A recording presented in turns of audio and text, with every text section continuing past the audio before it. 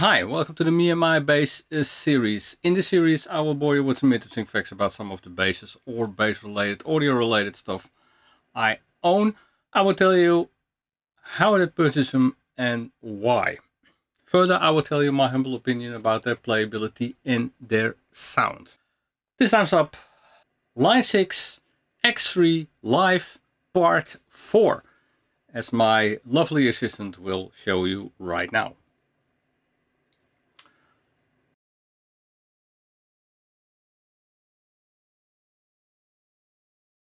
Why did I buy this pedal? I told you that in part 1, so if you missed that one, I urge you to watch it. And also part 2 and part 3, etc. Here are some examples of this pedal, how the wah and synth models sound.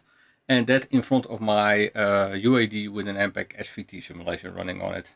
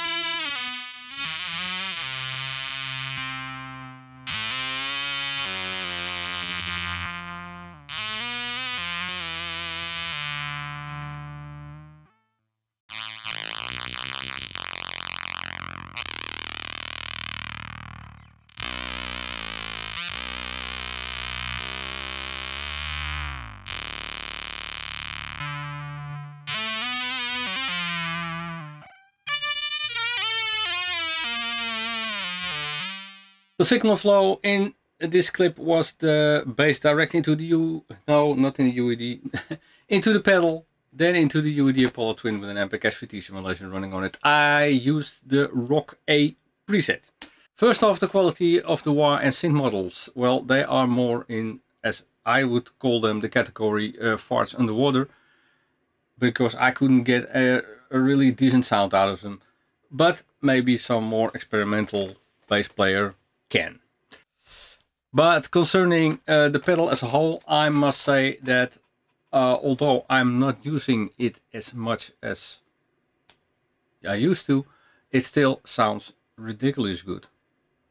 Some models are better than others, but I haven't found a flawless device yet. Despite this last test, of course, I'm still really happy with this pedal. Okay, that's it for this episode. If you like this kind of content, please like and subscribe. And I thank you for watching, and I'll see you next time. Bye bye.